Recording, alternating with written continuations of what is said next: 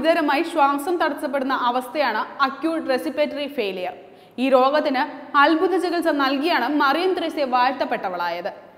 ശ്വാസം തടസ്സപ്പെടുന്ന അതീവ ഗുരുതരാവസ്ഥയിലായിരുന്ന ക്രിസ്റ്റഫർ എന്ന കുട്ടി രക്ഷപ്പെട്ടത് മറിയം ത്രേസ്യയുടെ ഇടപെടൽ മൂലമാണെന്ന് തൃശൂർ അമല ആശുപത്രിയിലെ നവജാത ശിശു ചികിത്സകൻ ഡോക്ടർ VK ശ്രീനിവാസൻ സാക്ഷ്യപ്പെടുത്തിയിരുന്നു.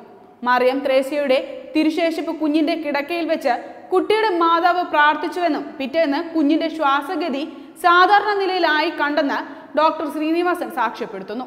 മറിയം ത്രേസ്യയെ വിശുദ്ധയാക്കുന്നതിന് ഈ അത്ഭുതമാണ് വിദഗ്ധ ഡോക്ടർമാരുടെ സംഘവും പിന്നീട് വത്തിക്കാൻ നിയോഗിച്ച ഡോക്ടർ സംഘവും മെത്രാൻ സമിതിയുമൊക്കെ അംഗീകരിച്ചതെന്നുമൊക്കെ മലയാള മനോരമ വിവരിക്കുന്നു.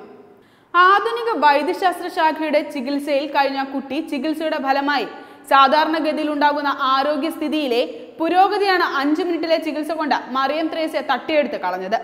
അക്യൂട്ട് റെസ്പിറേറ്ററി ഫെയിലിയർ പ്രാർത്ഥന കൊണ്ട് മാറുമെങ്കിൽ പിന്നെ ആശുപത്രികൾ എന്തിന്? ഒരു നിമിഷത്തെ പ്രാർത്ഥന കൊണ്ട് പെട്ടെന്ന് രോഗശാന്തി വരുത്തുവാനായ ആ അത്ഭുതകരങ്ങൾ നീണാൽ വാഴട്ടെ. ഒരു ചെറിയ ഉപദേശം തരാനുണ്ട്. ഇനി ആരെയും ഇങ്ങനെ ചികിത്സിക്കരുത്. ഇങ്ങനെയൊക്കെ ചികിത്സിച്ചാൽ ഗുരുതരാവസ്ഥയിലുള്ള രോഗികളെല്ലാം അങ്ങ് രക്ഷപ്പെട്ടു പോകും. പിന്നെ നാടായ നാടുള്ള ഈ ആശുപത്രികളും മെഡിക്കൽ കോളേജുകളും ഡോക്ടർമാരുമൊക്കെ പട്ടിണിയിലുമാകും. അതുകൊണ്ട് പ്രിയ മറിയം ത്രേസ്യ, താങ്കൾക്ക് കിട്ടിയ വിശുദ്ധ പദവി ഭദ്രമായി സൂക്ഷിച്ചു വെക്കൂ. കേരളത്തിൽ ഉടനീളം വളർന്നു പന്തലിച്ച് ഒരു വലിയ ആൽമരമായി മാറിക്കഴിഞ്ഞിരിക്കുകയാണ് അത്ഭുത ചികിത്സയും വ്യാജ ചികിത്സയും. അതിനിടയിലാണ് കേരളത്തിന്റെ ആരോഗ്യ വിദ്യാഭ്യാസ മേഖലയ്ക്ക് സമഗ്രമായ സംഭാവനകൾ നൽകിയ ക്രിസ്ത്യൻ സഭയുടെ ഈ തിരുത്തൽ വാദം. ഇത്തരം അത്ഭുത രോഗശാന്തിയൊക്കെ വിശ്വസിച്ചിരുന്നവർ പണ്ടു കാലത്ത് ഉണ്ടാകും. ഇപ്പോഴും ചിലരൊക്കെ ഈ രീതിയിൽ തന്നെ വിശ്വാസ പ്രമാണങ്ങൾ വെച്ചു പുലർത്തുന്നുണ്ട്. സംസ്ഥാനത്തെ ഏറ്റവും നല്ല ആശുപത്രികളും വിദ്യാഭ്യാസ സ്ഥാപനങ്ങളും കോളേജുകളും സ്കൂളുകളും നടത്തുന്ന അഭ്യസ്ത വിദ്യർ ധാരാളമുള്ള സഭാ മേലധികാരികളുടെ ഭാഗത്തു നിന്നും ഇക്കാലത്തും ഇങ്ങനെയൊക്കെ ഉണ്ടാകുന്നത് വളരെ നല്ല കാര്യമാണ്. ഏതാണ്ട് 1000-ലേറെ വ്യാജ ഡോക്ടർമാർ സംസ്ഥാനത്ത് മനുഷ്യജീവനുകളെ വെല്ലുവിളിച്ച് തിമിർത്ത് ആടുമ്പോഴാണ് ഈ പ്രകടനം. വിശുദ്ധ പദവിയും മറ്റും നൽകാൻ മറ്റ് എന്തെങ്കിലും മാനദണ്ഡങ്ങൾ സഭാ മേലധികാരികൾ പുനർനിർണയം ചെയ്യണം.